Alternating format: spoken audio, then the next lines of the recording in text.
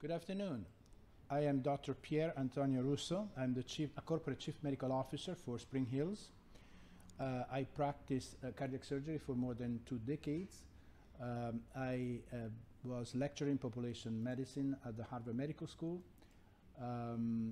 More recently, and prior to joining Spring Hills, I worked as medical director at Independence Blue Cross, Vice President for Medical Affairs at Harvard Pilgrim in Boston, and I also was Chief Medical Officer for an organization that provides analytics and machine learning, artificial intelligence analysis-based work for health plans, health systems, and healthcare in general. Today, we have one of my colleagues, Lesa Scott, who is going to discuss a specific program that addresses the problem of malnutrition in older adults. I like to frame the problem. Malnutrition is an imbalance between the nutrients that one needs and the nutrients that actually one intakes. And it is a real problem that we identified in hospitalized patients in general, but specifically in patients 65 and older, in patients in skilled nursing facilities, and in patients living in assisted living buildings. Interesting enough, it's not just an issue related to people who have no access to food or barriers to food, but it is a problem which is associated with, of course, diseases, chronic diseases, patients who are polychronic, but also it is influenced, of course, by social issues, by gaps in social needs, and physiological changes that are present in the normal aging process. While we're aging, certain changes occur in our physiology, and we need to take that in consideration when we do our assessment of the patients with malnutrition. The stomach, for example, tends to be less compliant, tends to have problems with distension, and therefore one feels full after even a small meal. There are changes in our hormonal, the proteins that are present in the stomach, in the guts, that control appetite.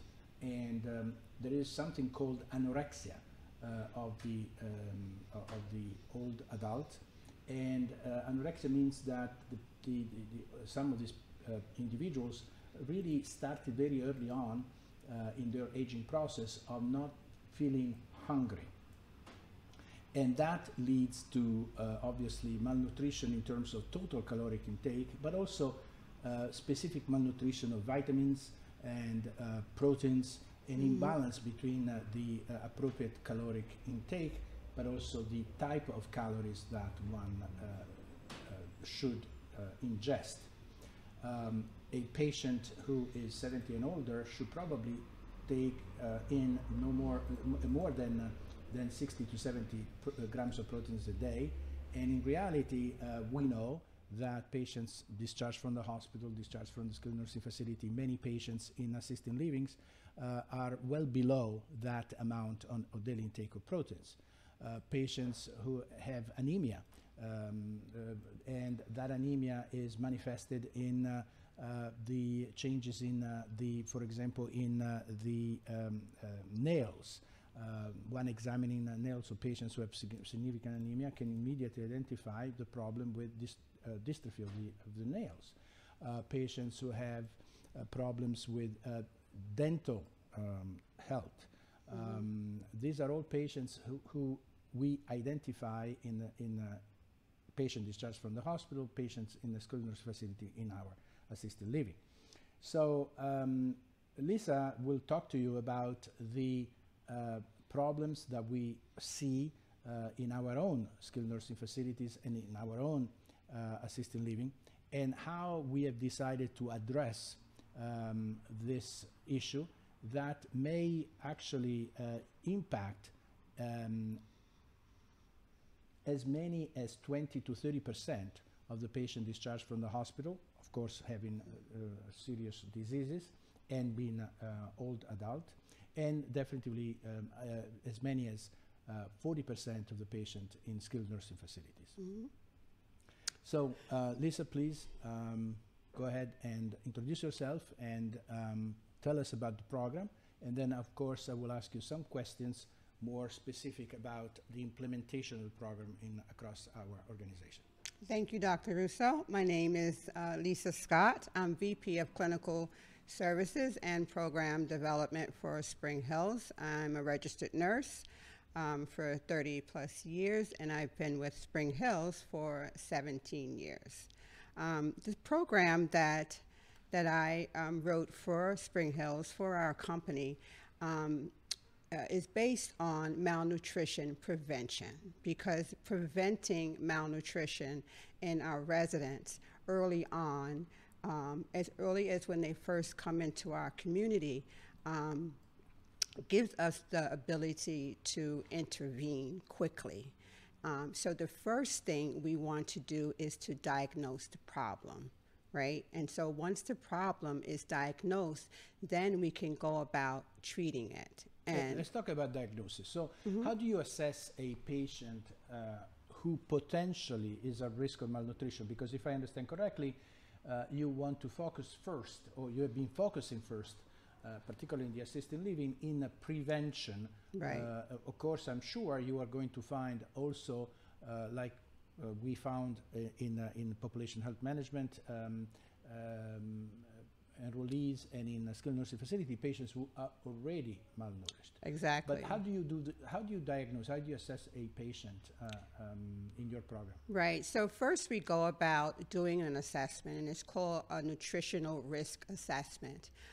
We do that early on the first of admission, along with our resident evaluation, to determine if this person is at risk or already malnourished. As you stated before, oftentimes a senior person goes without being diagnosed as being malnourished because they have other comorbidities as well that can mimic some of the same signs and symptoms as malnutrition. So the first sign is weight loss, right? The first sign, and that's unintentional weight loss.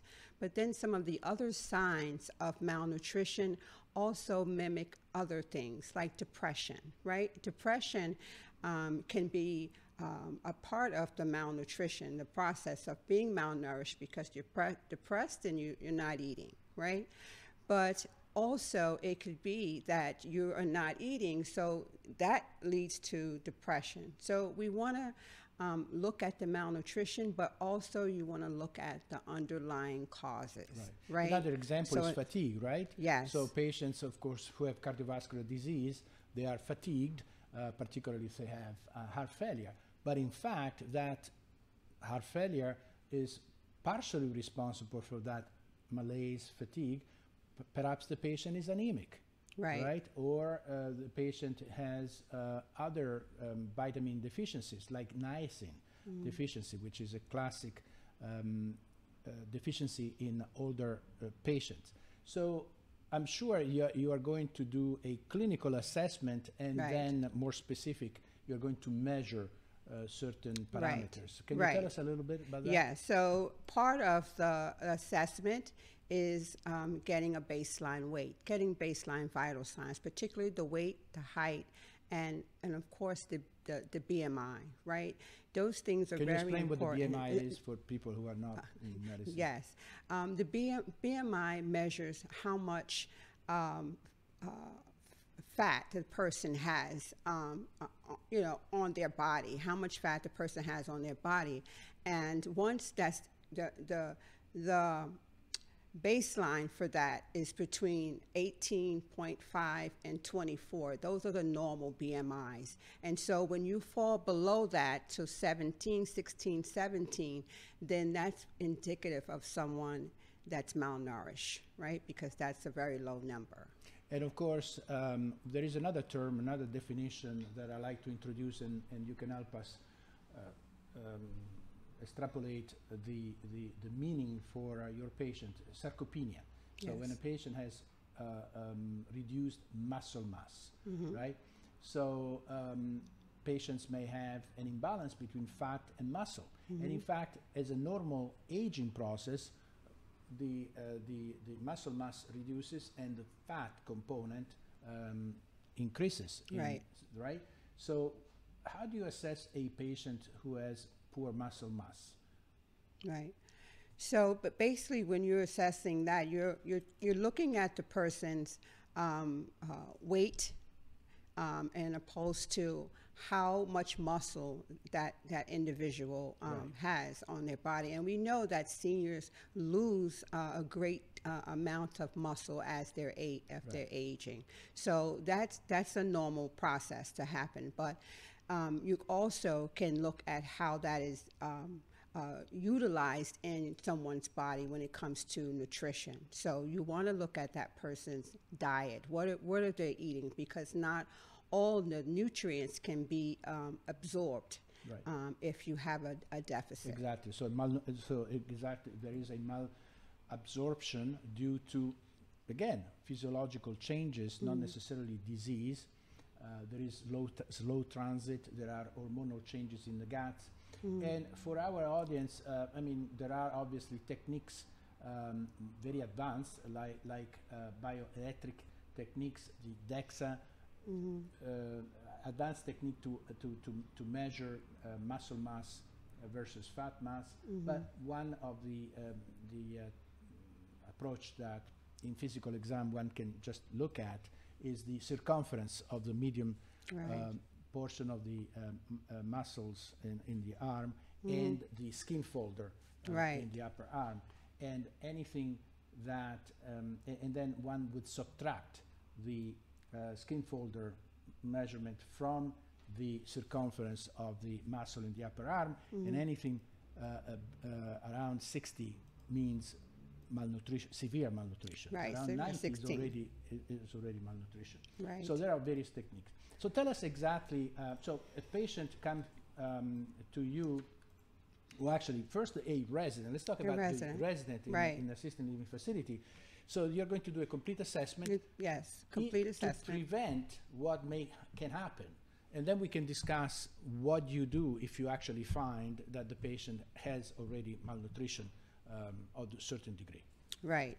So like I mentioned before, you want to do the complete assessment, and then you want to do the nutritional assessment along with it. But what's important is that your staff, your team, recognize what malnutrition looks like, right? And to get the whole team involved. So then you need to make sure that you have your dietitians involved. So you have your dining service department involved.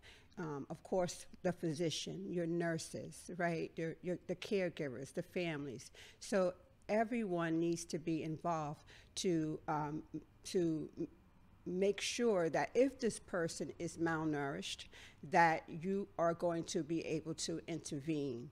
And if they're not, you want to make sure that it doesn't happen. So you need to be able to diagnose and then recognize malnutrition. And so it starts with the team. Also, one of the issues that we face in healthcare is when our residents or patients, for that matter, are hospitalized. It's not recognized. Right. It's not something that's recognized right away.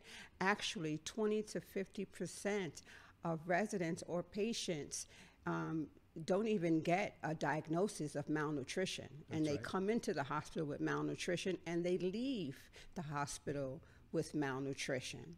And so some of the programs that we have in place as well, like our population health, that could move with the resident from the hospital or from a long-term care or post-acute into their home and be able to use these assessment tools, the nutritional risk assessment or the mini nutritional assessment, to diagnose and treat malnutrition so that this person does not have a readmission, because that can, is one of the main reasons why our seniors return to the hospital, right, because it affects so many different organs in their bodies when you're malnourished, that underlying cause of heart disease, of diabetes, of any kind of skin issues, all of that will be exacerbated if they're malnourished. Yeah, and just to reinforce what you are saying, let's take the classical example of patients with heart failure, which are usually at the top of the readmission list to the hospital after a previous hospitalization within 30 to 60 days. A patient who is anemic, even if has, and again, let's define anemia, anything for a male below 12 and for a woman probably around 11 to 10. And again, I'm talking about more of the older patients that now than older adult than younger people, where in fact you are looking for 14, 15 for a male and 12 to 13 for a woman. But you can have the best possible treatment with drugs in a patient with heart failure, but if that patient is anemic, obviously for various physiological reasons, and we don't have the time to discuss it, that patient is at very high risk of readmission. So it is just to reinforce that, just to give you an example of what you were just saying. Now, can you tell us a little bit, can you describe or give us an example of the tools that you're using? You mentioned the mini assessment. Yeah, the mini nutritional assessment. That's a nutrition assessment tool that we introduce, and that's done quarterly. But the main one is the one that's done on admission, and that's the nutritional risk, because you're identifying the problem, which often gets unidentified. So that's the main tools that we use. So you ask them, your resident or a patient in the skilled nursing facility, what they eat and what if their habits have changed, right? Right. Yes. You are doing a physical exam. You're looking at their skin, scaling skill, maybe a sign of vitamin A deficiency or vitamin C deficiencies. Many old adults have bruises, right, to take care, and that is a vitamin C or right, vitamin K problem. They miss niacin, which is they have a deficiency of niacin, which is essential to build to use the energy, right, the nutrients that we're using and transform in energy. So you're doing a physical exam, and then you weight them, right? We weigh them for the baseline weight, and then if they're found to be malnourished, then their program will be different. So it'll be weekly weights for them. Of course, the physician is involved. We may use supplements, diet supplements for them. We'll look at their medications to see what medications might be interfering with what because they some medication may prevent That's the patient right, to feel hungry, right? Right. They actually are responsible for the for the anorexia, right, that we were discussing. Right. Lack of appetite. Excuse me, the dietitian then is involved as well. And they're looking at the resident as a whole on a monthly basis. PT, physical therapy, needs to be involved, and maybe even occupational therapy and speech, right? Because there could be swallowing issues that's happening. So we want to make sure that we touch dental, yes. We want to make sure that we touch on all the bases, because malnutrition is not just in the gut. Of course, it affects every part right, of the person. And so we're looking at every part of the person to make sure that we are touching on the underlying problems as well. Yeah. And also, I like to remind everyone that one of the besides vitamin deficiency, protein deficiency is a very well-known issue in old adult, but also an imbalance between the quality of proteins, right? Because proteins are built with amino acids, And some amino acids are actually essential amino acids, and if we don't take them through a combination of plant-based and animal-based proteins, we may end up with absorbing quality of proteins which is not the ideal combination that we want, right?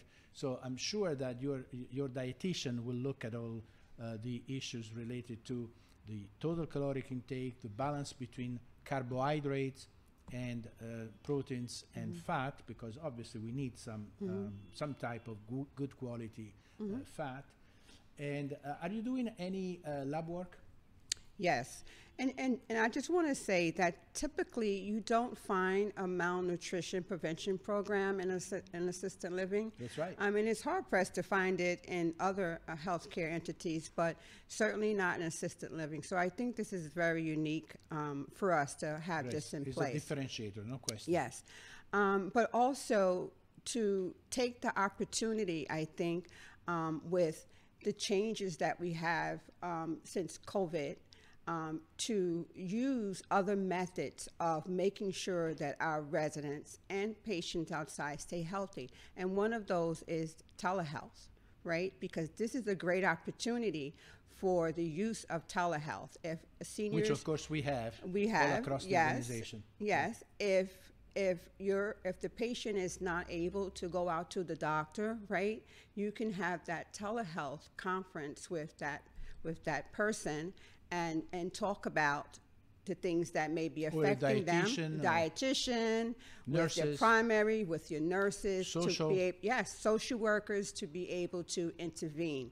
Because again, malnutrition is something that is missed. Quite often it's missed, and it has such a profound effect on so many other parts of that person's life or what's going on with their body. And what you are saying reminds me of the fact that, again, we need to take care of the whole person and not just the disease. Certainly. This is why we mentioned the social worker, someone who can help with the isolation that many of these old adults suffer of, that then induces depression and other cascade of complications.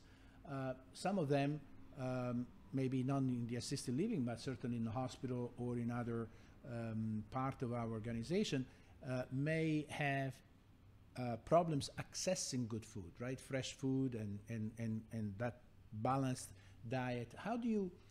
I have two questions for you. How do you address cultural differences, of course, because we need to be sensitive to the cultural background of our residents and patients, and how do you address social gaps? Well, for the cultural at Spring Hills, we have a very vast menu. It's very diverse. We offer a variety of foods. To be exact, we offer like 14 entrees. Oh. So residents have a great choice for foods. But if there is any type of gaps, say in care, again, you want to go back to using the resources that we have, and that's in telehealth, that's our home health, using third-party providers that can come into assisted living, into our community, to be an addition to our services. And so this allows us then to recognize the opportunity to prevent our residents from succumbing to malnutrition. And I believe this program is new for us, but I believe that once we start to collect the data, once we start to doing all the assessments for our residents, we're probably going to be surprised that we have, even with all of the amenities that we do have, that we probably have a great deal of residents that is malnourished. Yeah. And I think that Because of COVID and the isolation and the residents staying in their rooms and eating in their rooms and not in dining rooms where you're visible and you're socializing and you're going to eat more, I think we're going to recognize that we have quite a bit of residents that's going to fall into this category, even with the vast amount of resources that we have. Because obviously, in addition to the psychological issues, the social issues that you just described, then we have potentially the complications related to polychronic conditions, so multiple chronic conditions that some of these old adults experience. And most importantly, there is as I mentioned at the beginning, a physiological process that within the aging process that it triggers the complication that then lead to malnutrition, right? Right. So the malabsorption, the sense of fullness because the stomach doesn't dilate, like in a 20 years old, right? Right. And then all the hormonal changes that tell the brain that stop eating, right? So all these factors should be taken in consideration, and of course it seems that the program, which again is unique to our facilities and to Spring Hills, address all those multifactorial causes for potential malnutrition, and then when the malnutrition is identified, you are going to have the appropriate experts to help solving the problem. Right, and I think also what we're going to see, and I'm really hoping for this outcome, is that we're going to be able to extend the lives of our residents in our communities. Because when malnutrition, again, is recognized, then you can look at the other problems that may come about, the falls in the community, the skin integrity issues, depression that we maybe mentioned before,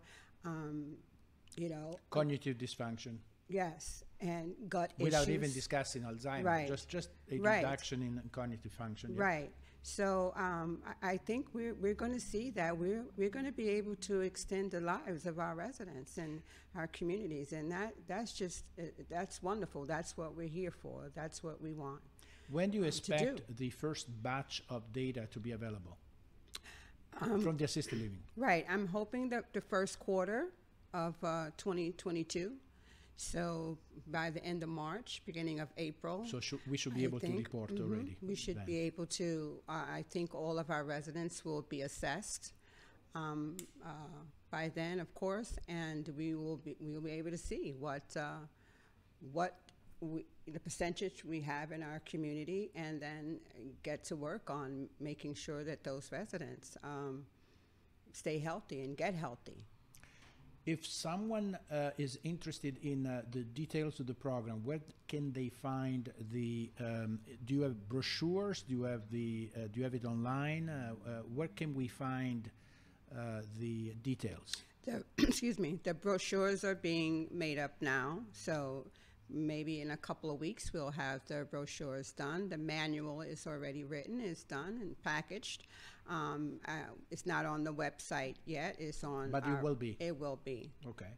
Mm-hmm. Very good. Yes. Well, this concludes.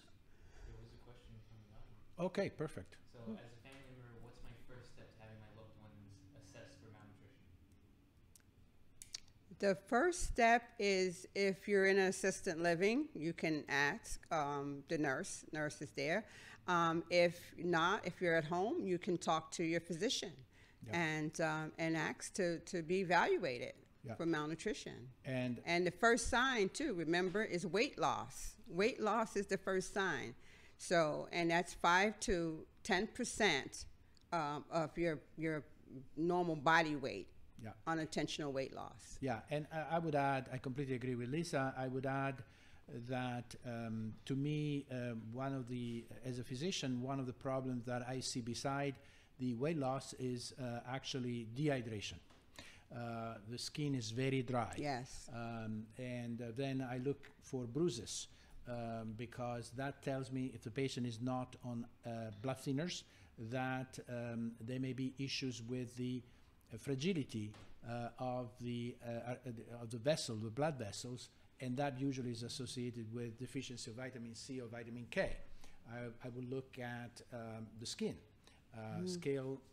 Skin is definitely a sign of vitamin A deficiency. And don't forget the urine, because The urine, the urine absolutely. is color a key. of the Yes, urine. the color of the urine. For And we the are actually in the dehydration. manual, we have a urine chart Right. that shows you For the dehydration. what your urine should look like and what it shouldn't, which is very interesting. But as a family member, definitely one of the first signs, again, is weight loss. But why? Because weight loss could be also due to other conditions. So assuming that the physicians, various physicians that I'm sure some of these patients are seeing, exclude any major disease like cancer, for example, heart disease, then that weight loss is definitely associated with inability to absorb or even inability to feel the desire to eat. And so that is the anorexia that we were discussing. And so that, together with changes in the physical appearance, definitely is an indication that something else needs to be done for the patient. And help is on its way. I mean, help is available not only by changing all the factors or influencing the factors that may have caused that malnutrition, but there also are drugs, right? There are drugs that actually stimulate the appetite. Hormonal support, for example, testosterone. There are many others drugs that helps in the most extreme cases. So thank you. Thank you, everyone. And now that we have some information about malnutrition, you can look for it, because diagnosing is the first step toward prevention. Right. And again, we focus most of the discussion today on the assisted living facility within our organization. But we see, again, I want to remind everyone, we see the problem in any patient discharged from hospitals, particularly after long hospital stay in polychronic patients. And we see it every day, particularly dehydration in patients who are on diuretics, for example, patients who are on multiple drugs. So it is I would say that probably 1 out of 2 old adults currently in this country are at the very least at risk of becoming malnourished, and about 20 to 30% indeed discharged from the hospital or from the skilled nursing facility and in the assisted living are indeed malnourished. Thank you. Thank you very much.